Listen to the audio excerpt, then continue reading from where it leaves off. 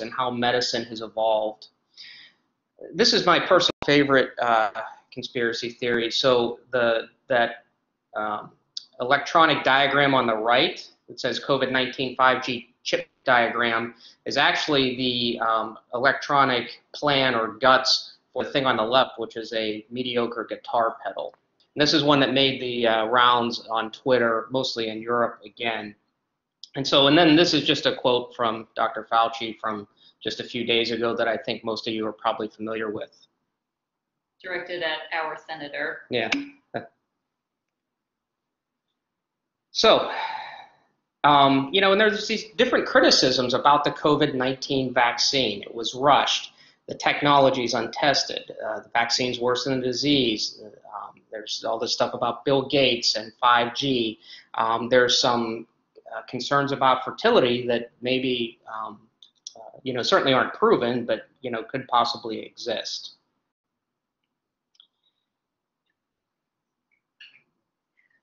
So a big topic these days, now that the vaccine for COVID-19 is more widely available, at least in the United States, is who chooses to get the vaccine and why not. And we're trying to make this interactive, so feel free to jump in, anybody. And if the infectious disease doctors have anything to add, we're happy to hear it. Some of the concerns regarding the vaccine, there's multiple potential reasons why people might not be interested in getting the vaccine. And one that I find interesting is this concern about long-term effects on fertility. This is not something that could be easily disproven because, of course, the vaccine has not been around long enough for us to have had years-long data for the most part in a large population. And it became apparent at our institution in particular, but also across the country, really, that there were different rates of vaccination acceptance even amongst healthcare workers and people who work in hospitals. And this is not meant to point fingers at any particular group, but it was interesting on a population level to note that physicians, for example, we have one of the highest vaccination rates for COVID-19, and nurses and other medical staff have lower rates. And I think the question comes up, why is that? What's different about the nurse population compared to, say, the physician population? And one possible reason, I'm not saying this is backed up by definitive data, is nurses on average tend to skew more female, for example, younger. And so maybe these fertility concerns play more of a role in those types of decisions. And so with that introduction, that context, we're going to sort of step back in history. And I'm going to propose a question here first. And this is the question. Do you agree with this statement? Therapy should be subjected to rigorous clinical trials prior to their widespread use in humans. All right. And can we do a poll? Is that possible? Julia? Yes. One moment. Thanks, Annie. This is a test, Chiefs. I'm just joking.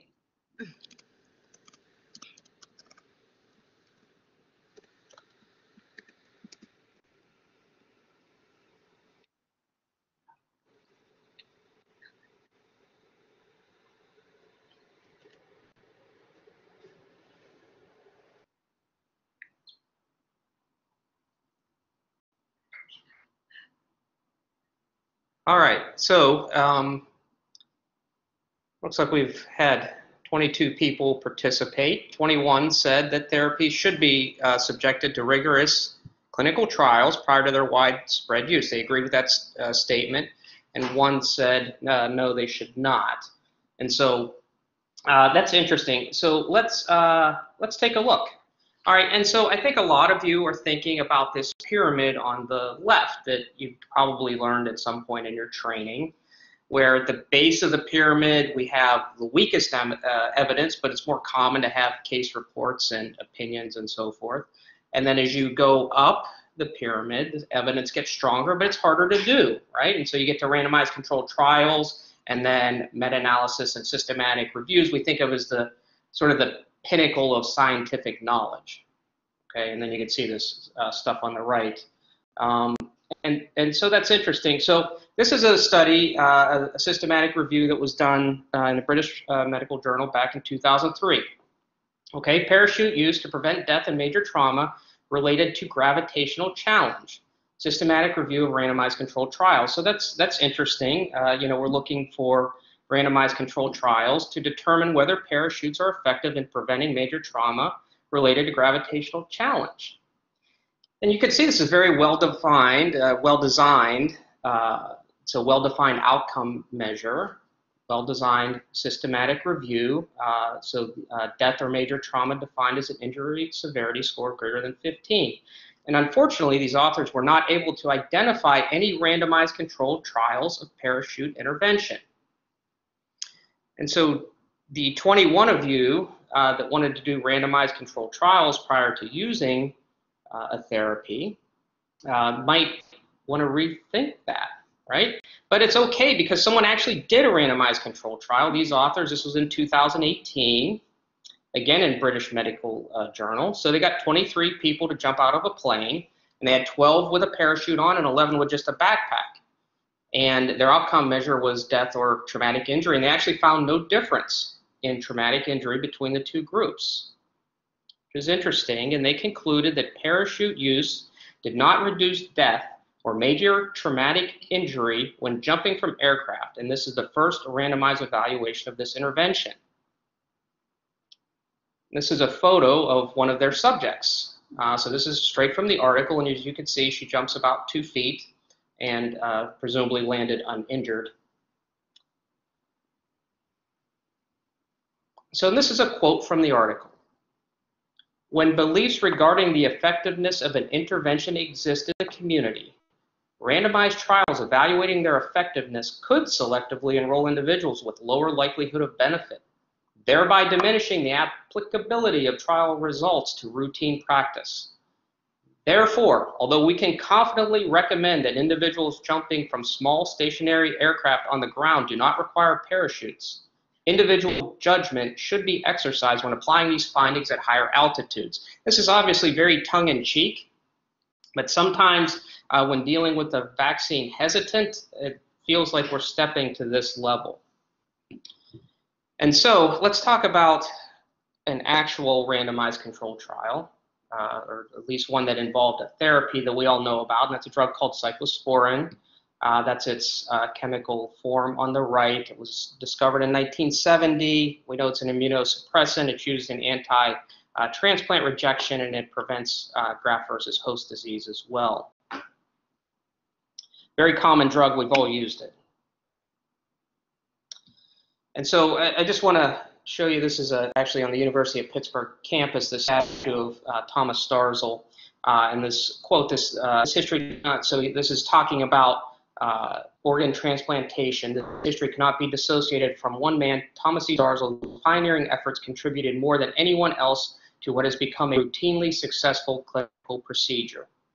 All right, and Dr. Starzl knew a lot about conducting research and randomized controlled trials.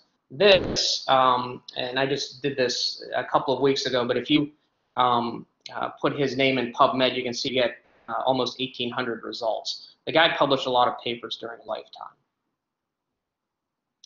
And he actually did the initial cyclosporin trials for transplant rejection. This timeline just shows the drug was discovered, and then in 1980, a small pilot, and this was in liver transplantation, where 11 out of 12 people survived for greater than 1 year. For the first time, it looked as if liver replacement might be more than a curiosity and a subject ethical debate. And then time marches on, and as the 80s progressed, there were 808 just pediatric patients in Pittsburgh got liver transplants.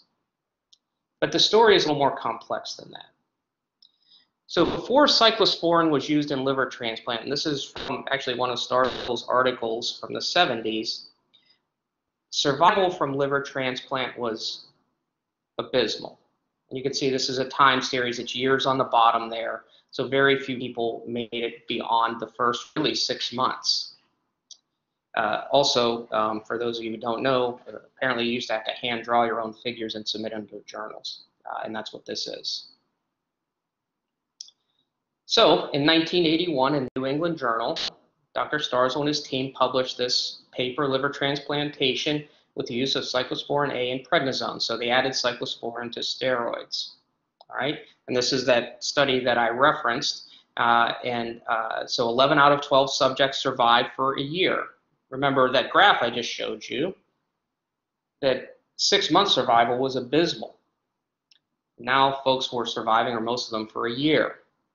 And he said the follow-up period in this small number of patients is still short. However, it is unlikely that this striking improvement in the early results after liver replacement could be a statistical accident. That's a line straight from the article. This is the cover of a book from Thomas Starzl. This is his autobiography. It's an interesting read. And I'm going to read to you a few lines from the book because it's really interesting and really speaks to how randomized controlled trials sort of came to where they are sitting near the top of that pyramid, and maybe some of the dangers of thinking that way. By the end of 1980, the superiority of cyclosporin steroid treatment had been well established for both kidney and liver transplantation, and it was assumed that this advance would apply to the heart as well. Although patient and graft survival after liver transplantation appeared to have been doubled, there was nearly continuous pressure to conduct a randomized trial.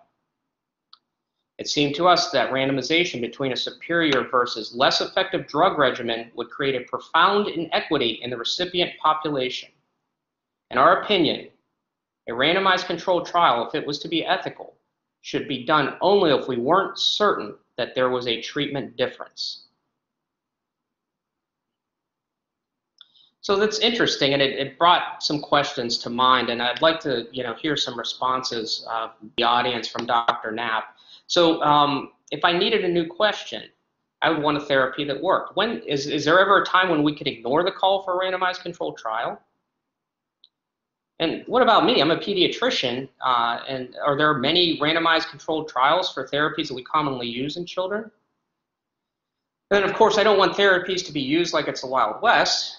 The recent COVID pandemic, there were all sorts of drugs being bandied about that were going to be effective. Who decides when a randomized controlled trial is necessary? Does anybody have any thoughts on any of those things?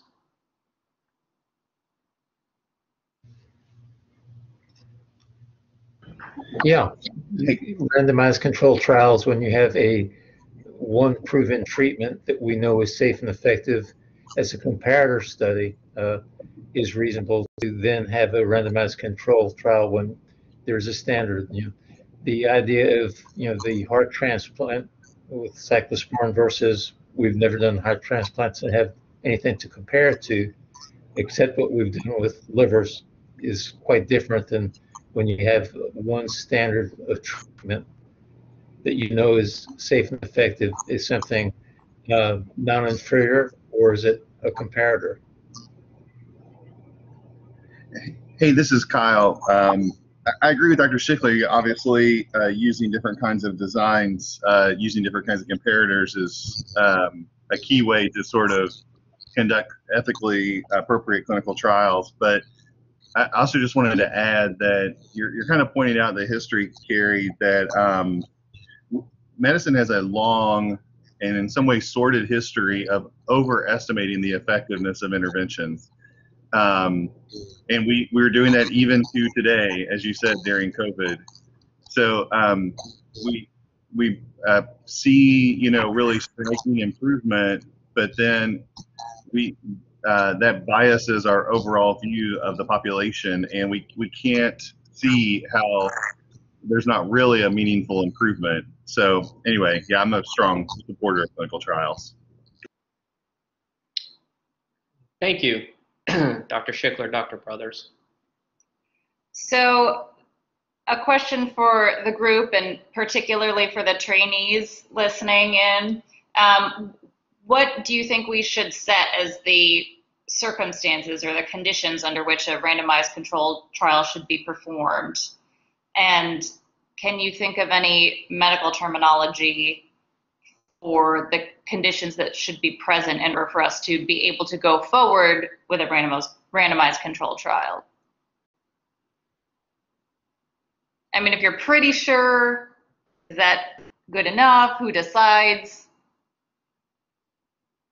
How much data do you need? These are sort of the questions that they were questions at the time, and to some degree even now, they're questions that don't necessarily have straightforward answers. Any thoughts? I'll move on to introduce this concept. It may be familiar.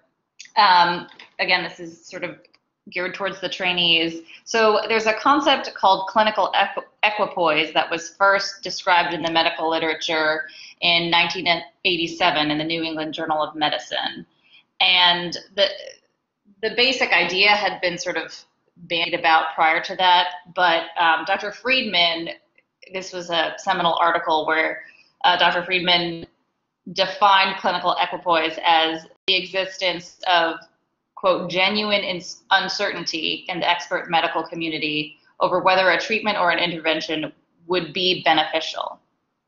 And according to this concept, if there is genuine uncertainty within the community at large, and not necessarily on the part of the individual physician or investigator, that condition is satisfied. So different people are going to have different beliefs, just as Dr. Starzl did, for example.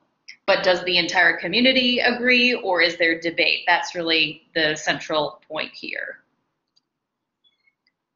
And so sort of just circling back to this, so as Dr. Knapp pointed out, clinical equipoise as a concept came into being in 1987, and it seemed like the transplant folks were alluding to this several years earlier. And this is Dr. Starzl's sort of how this turned out. So he thought it was clear that cyclosporin worked in 1980. In 1981, the IRB, where he was, which was in Pittsburgh, insisted that a randomized controlled trial, initially they wanted to do it for liver and kidney transplant and heart transplant, but they eventually excluded liver and heart transplant and only did a randomized controlled trial for kidney transplant, and this was in 1981, and that trial was abandoned after 100 patients because it was abundantly clear at that point that cyclosporin was far superior to no cyclosporin. So just as an example of how sometimes, despite our best efforts to make decisions based on data, sometimes it's really just not that straightforward. There was a big study published in 2002 in JAMA. It was done by a cooperative group, the Women's Health Initiative, and they looked at thousands and thousands of women who had received hormone replacement therapy, HRT. So basically this is a treatment for menopause and menopausal symptoms. So sometimes this includes estrogen, and sometimes it includes estrogen and progesterone, essentially. And this study was sort of focused on possible toxicities associated with this long-term therapy, and they showed that there was a statistically significant increase in the risk of breast cancer with combination HRT in particular. And this was a big deal at the time, and there was a lot of discussion about it. There was a lot of feeling of, oh my goodness, I cannot believe these have all been prescribed treatment that has increased their risk of cancer. That's terrible. So there really was a trend leading away from the use of HRT for menopausal symptoms as a result of this study. And basically what I find interesting is in the years since then, it turns out, as is often the case, the data and the reality, it's more complex than that. And in fact, controversy still exists today, to my understanding. So once they parsed out sort of more detailed analysis of the data, it looks like, for example, estrogen-only HRT is not as bad as combination HRT. So that's interesting to note. There are still some situations in which HRT is completely contraindicated. For example, for a woman who's had a history of breast cancer herself. But a lot of women were basically being told there was no good treatment for their significant menopausal symptoms, And there are implications to that as well, to inadequately treating someone's symptoms and medical conditions. And so basically, I think that most people probably would agree today that there is some role for HRT in select populations. And so we don't want to jump to conclusions, even when we have good data, statistically significant data, because there can always be more information to come forth. Okay, so then moving to a topic that's, of course, near and dear to me. Just a side note, I think you're officially a science nerd when you're recommending that someone watch a PBS documentary for fun, but here I am doing it. So I highly recommend reading a great book called The Emperor of All Maladies. And there was also a PBS documentary, a two-part documentary that by the same title, and it goes into the history of cancer, spanning back even thousands of years. So just going into the history of chemotherapy in children and the treatment of cancer in children, there were many people who were involved in these initial trials. The first one that I'll mention is Sidney Farber. He was a pediatric pathologist at Boston Children's Hospital, and he and others were responsible for some of the first clinical trials using chemotherapy in children with leukemia. Initially, there was a lot of use of antifolate agents, aminopterin, which basically is similar to methotrexate, which we still use extensively today. At the time, leukemia had been described as early as the mid-1800s, and yet there really had not been any major progress in terms of its treatment in children or adults, really.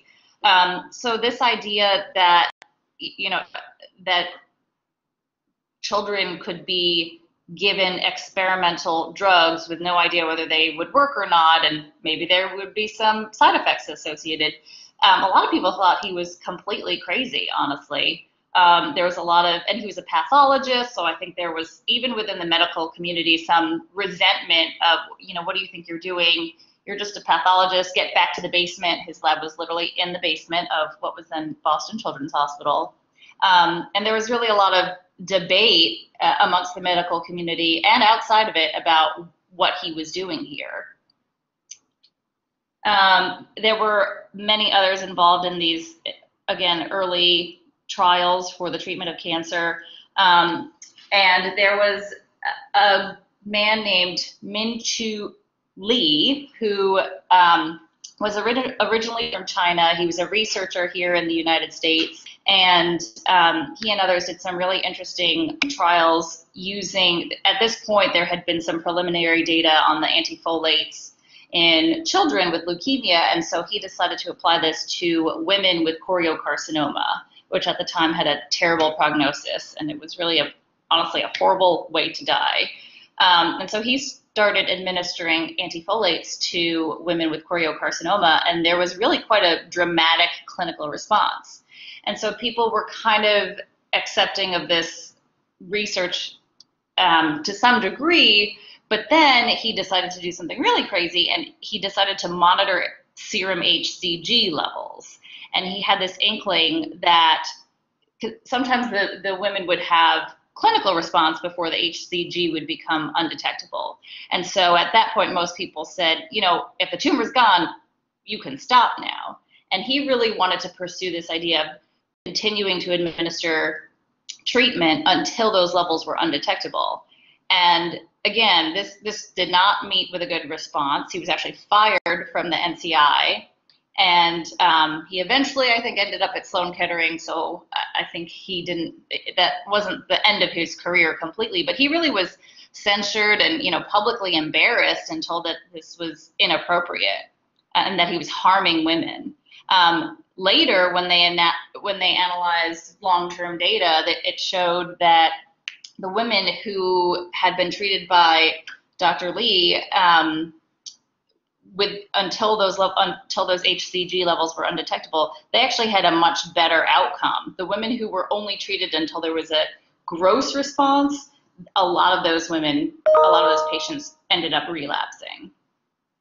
But he had already lost his job by then. And one of the early investigators who was sort of collaborating in this research, he said later, Lee was accused of experimenting on people, but of course all of us were experimenting. To not experiment would mean to follow the old rules, to do absolutely nothing. So is that a dirty word, experimenting? Is that something that's harmful? Is that something that we should not be doing? That was really the crux of this debate. All right, and so just sort of wrapping this up, this is from that first systematic review that I showed you. And this was their conclusion. Only two options exist. First is that we accept that under exceptional circumstances, common sense might be applied when considering the potential risks and benefits of interventions. The second is that we continue our quest for the holy grail of exclusively evidence-based interventions and preclude parachute use outside the context of a properly conducted trial. And so, I think that there's more nuance to it than a simple yes or no in the poll we proposed at the very beginning. We're going to move on and talk a little bit about cell lines. And some of you may be familiar with this, this story because Oprah was involved with a movie, a documentary about it. But there was a woman called Henrietta Lacks who was born in 1920 and worked as a tobacco farmer. She dropped out of school and married a man called David Lacks and had 5 children. And then she died in 1951 of metastatic cervical cancer. And there was a man called George Otto Gay who was born in Pittsburgh and got a biology degree and got married and got an MD, and he worked as a cell biologist. And he died of pancreatic cancer in 1970. And it turns out that these two people's lives have interconnected in a way that has really affected science for the last 75 years in a very profound way, because at the time when Henrietta Lacks was diagnosed, cervical cancer was treated with radium. And biopsies of the cancerous tissue from her cervix were taken without her permission by her treating physician. Samples were given to Dr. Gay, the man I just introduced you to, and he observed that the cells reproduced at a high rate and could be kept alive for long periods of time. And this was very novel. And so he had his lab assistant take more samples of these remarkable cells from this woman post-mortem, and they got no permission. They just took the cells. And his team isolated one specific cell and induced rapid repeated division.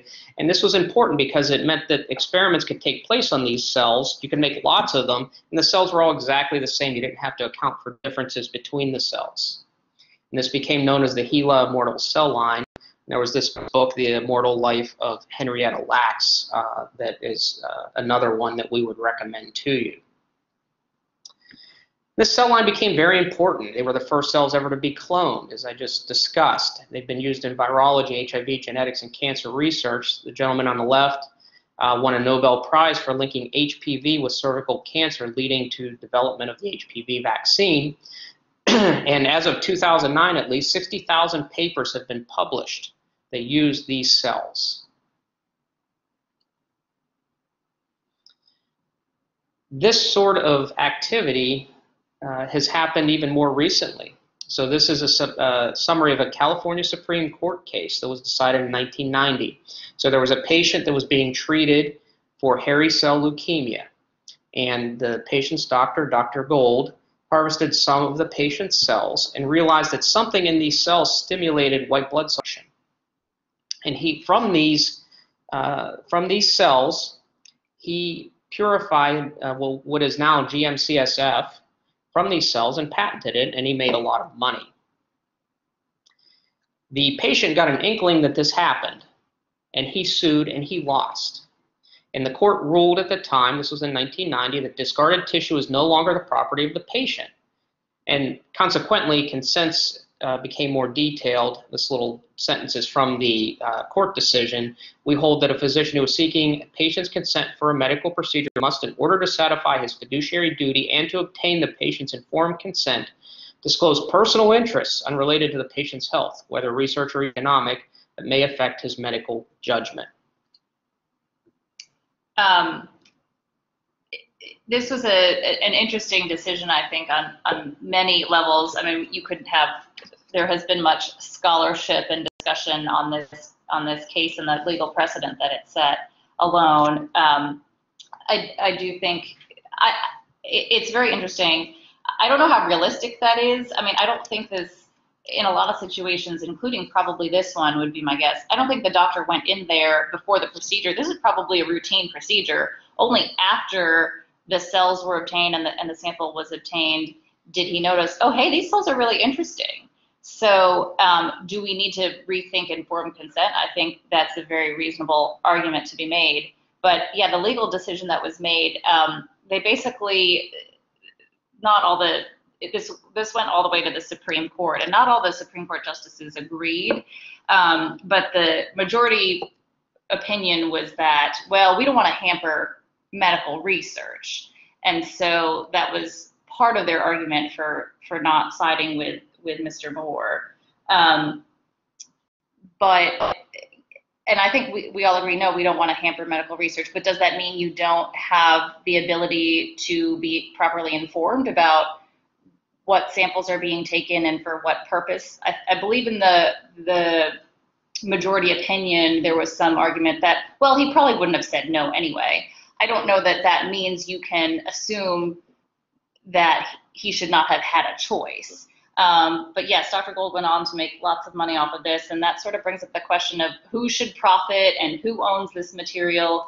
Does the patient own the tissue itself? Is it the piece of tissue? Is it the genomic information? Do you own your own genome, for example, or do you have control over that? After this legal decision came out, Michael Crichton, there's going to be a long reading list, by the way, at the end, so just add this to your list. Michael Crichton, who is a physician, as some people may know, actually wrote a book based on this decision, and it's a typical Michael Crichton book. It's a little dramatic, I would say, and at points he takes things to an absurd conclusion. But the premise of the book basically is that there's a guy whose genetic material, it turns out to be really interesting and useful to researchers, and it ends in this, it's been a while since I read it, but there's a high-speed car chase where these bad guys in white coats are chasing him down, and he's hiding in a van under produce or something. I'm just making that up, because they own his material. And I mean, it seems absurd, right? But there really have been instances where there's been attempts at ownership of genomic information, for example, or tissues, or samples obtained from human beings. Michael Crichton on his website talks a lot about, let's see, this might be on the next slide, whether you should be able to patent genes. And at the time that he wrote this book, you could patent a gene. There's a company named Myriad that owned the rights to BRCA1 and BRCA2. So all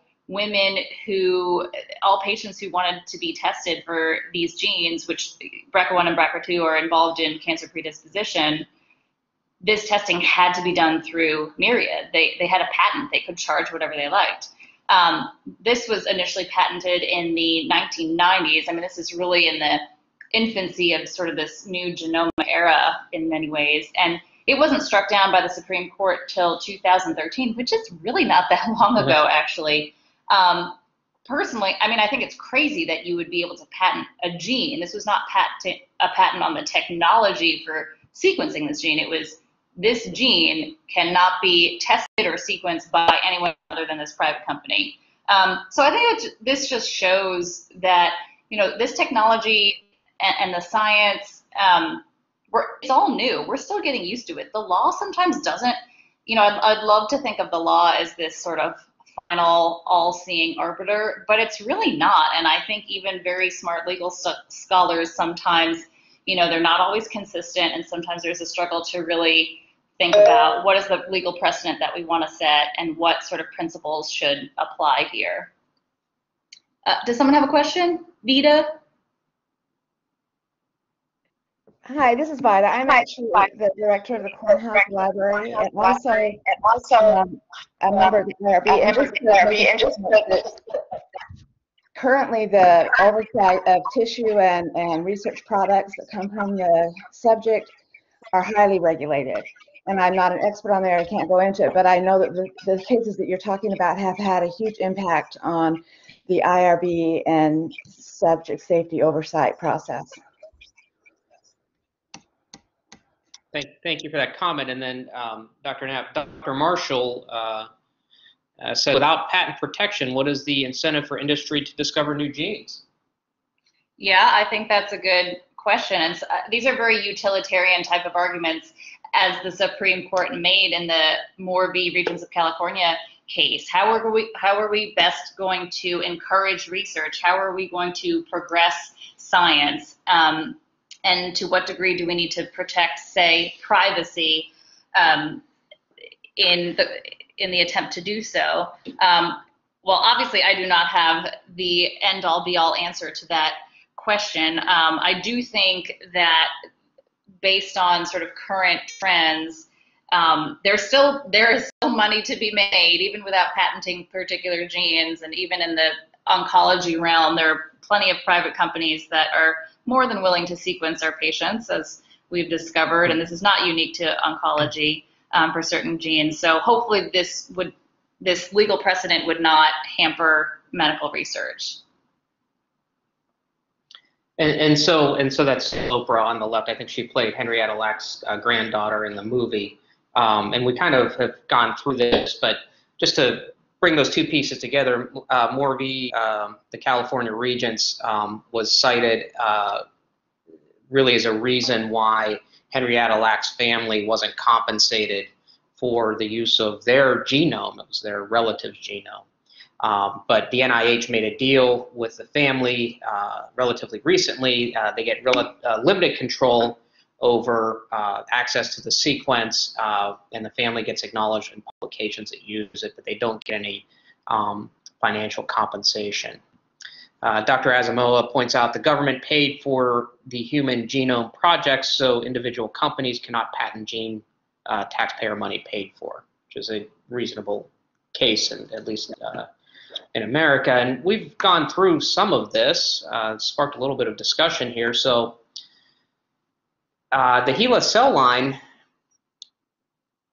it's there, right? We can't make it go away. We've opened the box, but it was obtained via means that we would not consider to be legal or ethical today, right? So can we use treatments that have been established that were based on the HeLa cell line? Can we keep using those cell lines for further research? You know, Dr. Knapp talked about how, and Vida on there talked about how the consent process has changed based on some of these Supreme Court cases or court cases. And then, you know, what about genomic sequencing on bank specimens?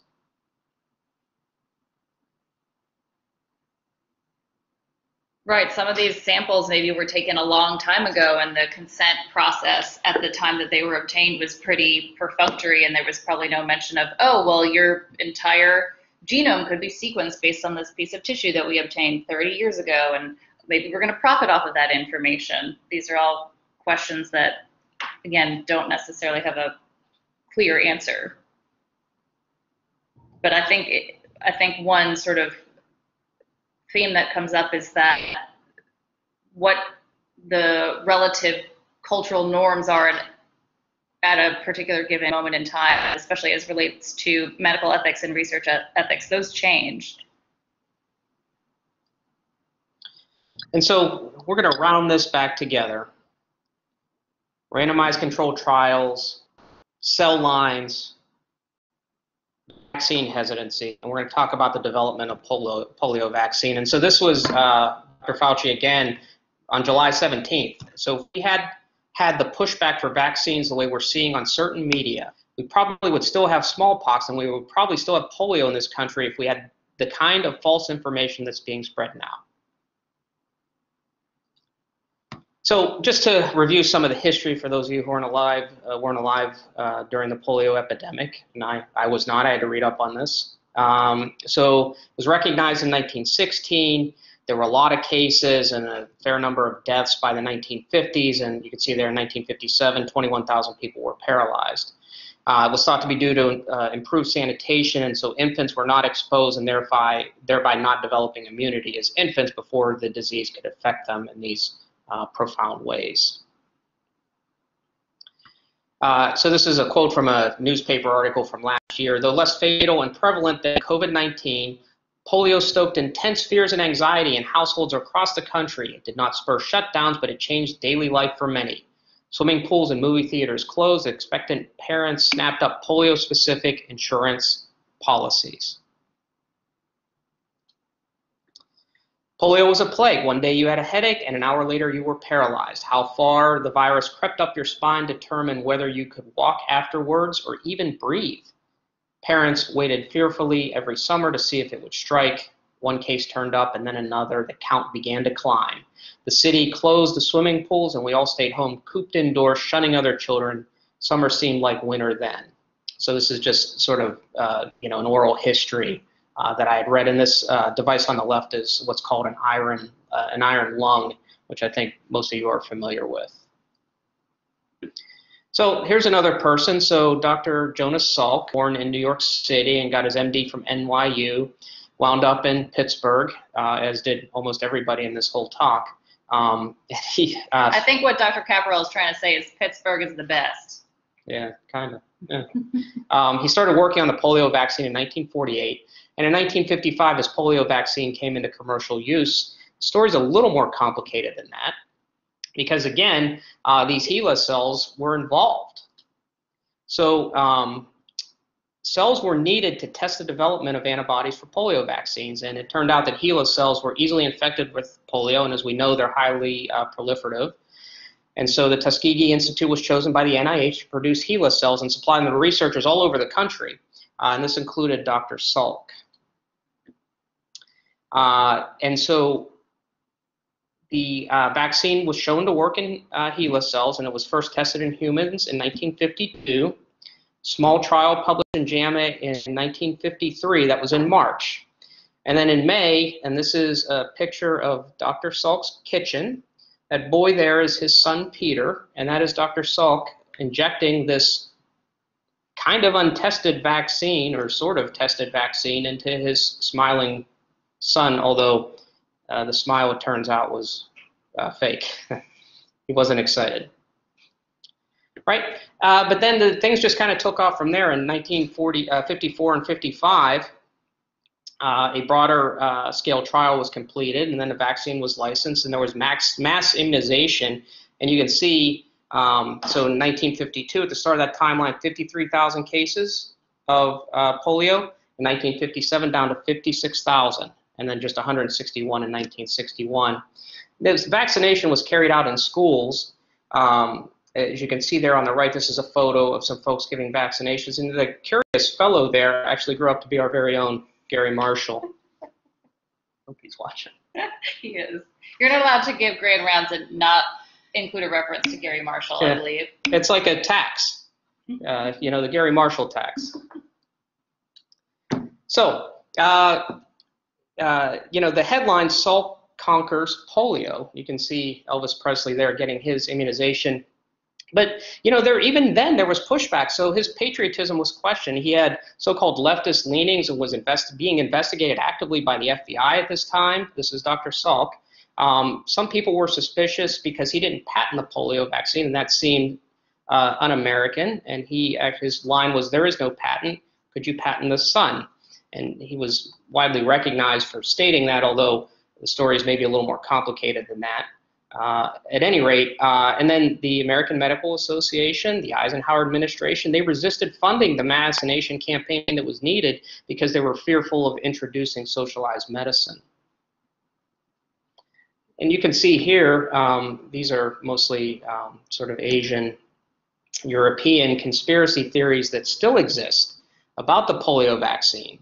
And Bill Gates even being involved in these conspiracy theories. This is even today, you can see, these are dated 2019 and 2020. So just one question I had, and that was, it seems absurd to inject family members with untested vaccine. How recently was this an acceptable practice, if it ever was? And then, a comment that the polio vaccine was met with resistance even as people feared for the lives of their children. Nothing has changed. So that was all we were going to talk about today. We open it up for discussion. So Laura Bishop said, it was interesting to read The Immortal Life of Henrietta Lacks. Financial compensation was sought by some family members, but specifically her daughter really was looking for transparency about the use of her mother's cells earlier. Healthcare literacy played a huge role as the family really didn't know what exactly was being done with their mom's cells. This made part of the revised consent process. And then Dr. Marshall, adding to our reading list, there's a great book on the history of polio vaccine called Patenting the Sun by Jane Smith. This reading list is getting longer and longer. All right, Thank you. Some references there as well. Questions or other thoughts, discussion? Great job, guys. This is Gary Marshall. So, you know, the whole polio history brings up so many other issues. The field trial in 1954 that proved that the vaccine worked involved 1.4 million children who were randomized to either vaccine or placebo. This would be an impossible thing to do today. And, you know, if they had had the technology that would make it easier to determine if the vaccine worked with fewer kids, it would have been, you know, think of how many kids actually got polio because they were in the placebo group in a trial that was that large. I mean, the largest clinical trials for the currently licensed vaccines that we have were probably the rotavirus vaccine, which was only 70,000 kids randomized to vaccine or placebo. That's interesting, Dr. Marshall. How many kids in the COVID trials, you know, sort of altogether? What's the intended enrollment? Well, and you know, so in the adult trials that led to the EUA, there were about 30 or 40,000 people for each of the vaccines that were randomized to vaccine or placebo, and that was a 1-to-1 randomization. For the teenagers, it was less because we already knew it worked in the adults, so the numbers didn't need to be as high. For the young kids, which the trials we're doing now, efficacy against disease is not the endpoint. It's a secondary endpoint. The primary endpoint is immunogenicity. So the studies are going to look at antibody levels post-vaccine in the kids, compare them to antibody levels in the adults in whom we know the vaccine already works. So that's the concept called immunogenicity bridging. And it's a good example of how we've been able to avert the ethical dilemma of doing a randomized controlled trial looking at efficacy with larger numbers of kids, because we can use a surrogate of efficacy and have a smaller number of kids. I think there's about 4,500 kids will be enrolled in the 6 months to 11 years old clinical trials, at least for the Pfizer vaccine. And we didn't talk about sort of surrogates for efficacy, but it's a good point. And Dr. Schickler earlier in the chat pointed out that an animal trial of parachute versus backpack from height might upset the PETA people, but would preclude progression to human studies. So I suppose, you know, and we do use animal trials for lots of things, and it's a similar idea. Yeah, and Carrie, there's even a thing called the animal rule that FDA has, which basically says that if it's impractical or unethical to do a study in humans, but there's good evidence that a vaccine works in animals, it's possible to actually achieve approval that way. That's also where the ethics are driving innovative ways to determine that, you know, a product works and that we should be using it in the absence of a randomized controlled efficacy trial. Look, we have some issues with that concept that Gary talked about with vaccines and the immunogenicity with regards to the use of biosimilars for the biologic drugs that we use for many things. The FDA has granted blanket equivalency with the use of biosimilar if it works similar to the original biologic for one disease, they granted use and labeling for use in every disease that the basic biologic is available for. And there's some trepidation in being able to extend that efficacy from one disease to another, but the FDA grants it. Interesting.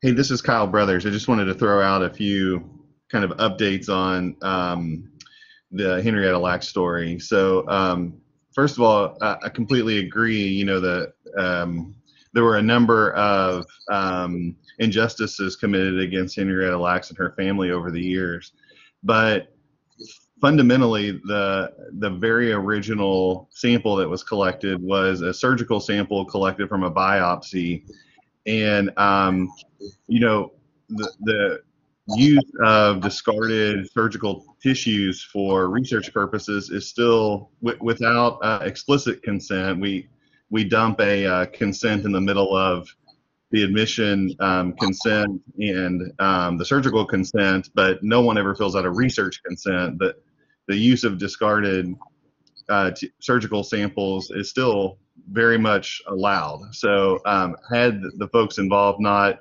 collected additional samples later that were not necessary for clinical purposes, what happened with the Henrietta Lacks initial Henrietta Lacks samples could have been done today in exactly the same way it was back then.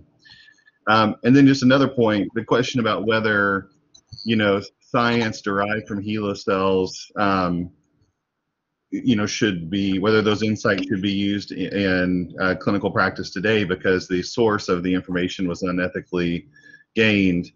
The NIH has addressed this by forming a committee that includes Henrietta Lacks descendants. And so they use that committee to gain approval for studies utilizing HeLa cells, you know, in modern times as a way to sort of, you can't undo the wrong, but to at least provide some amount of empowerment for people that were harmed by, you know, these original injustices. Hey, Kyle, could you answer a question for us regarding waste specimen studies? Because, you know, this is something that's done very commonly where specimens obtained for one reason, like let's say doing a CBC on a kid who's admitted, might be used for another purpose. And if it's done in a completely de-identified fashion, then that's totally acceptable without consent, right? I mean, it needs to approve a protocol, but or does it? What's the around that?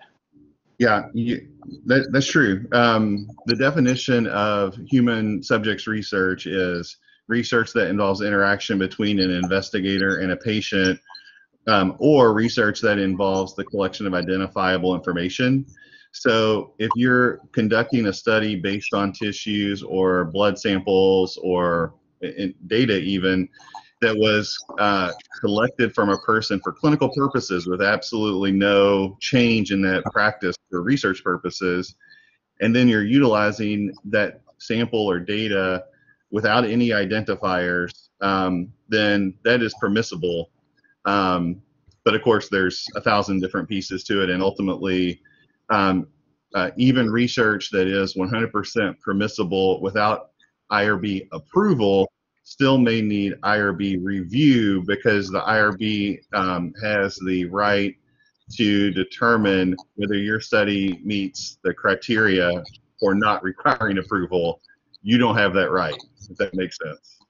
Yeah, no, that makes sense. And just to make this really relevant, back in the spring of 2020, many institutions had the foresight to understand that specimens on COVID patients would be very valuable to understand the pathophysiology, et cetera. So a lot of them had protocols in place which simply said, every COVID patient who's admitted, we're going to collect all the leftover blood and the leftover BAL specimens and the leftover whatever else got done. And those specimens were banked, and then post hoc, research studies were done on those specimens and did not need consent from the patients. Yep, correct. And again, that's exactly what happened with Henrietta Lacks, but there were events that happened after that initial encounter that would not be permitted today. I think, ethics is so interesting, or at least I think so, and I'm trying to convince our trainees of the same thing. And, sometimes people will consult Dr. Brothers can attest to this, they'll consult us on the ethics committee regarding a patient, and they want us to tell them the right answer. What should we do? What's the correct answer here? So we can just document it and do it. And, what makes ethics interesting, in my opinion, is sometimes there really isn't a right answer. It's more a question of how do you frame the problem and how do we address the different competing ethical claims, for example. I had a professor, an ethics professor in college, who had a sign outside his office, and it said, my wife says that being married to an ethicist doesn't guarantee that I'll do the right thing. It only guarantees a lengthier discussion, which sounds pretty correct to me. So sometimes, a lot of the things that were considered appropriate in a different cultural and scientific era, we are rethinking them through a new lens, and it's important to keep that in mind even today. Yeah, I think this ethical sense of ownership of material by the patient goes over to education as well. I mean, certainly in the old days, I don't recall it being necessary to get patients' permission to use images of their x-rays if they were de-identified, or photographs of their limbs that appear in textbooks and get reproduced after decades, but are essential for teaching, that still get used even though they came from an era before we got consent for reproducing images or using their photographs of their blood samples or x-rays. Yet we do that, or they continue to be reproduced in textbooks if they were old and valid representations of certain diseases. Continuing to use that would seem like a similar violation, although it's not for profit, it's for education. Right. Yeah, absolutely. It's an interesting point, Dr. Schiffler. I think we're a little over our time here, so thank you everybody for coming. We enjoyed giving this talk and enjoyed the discussion. Thanks very much. Thank you all. It's really good framed presentation. Thanks. Thank you. And with that, we will end grant rounds. The CME code is 130400. And if you have any questions, please email Julia Sparks or I, Addie Dotson. Thanks. Have a great day.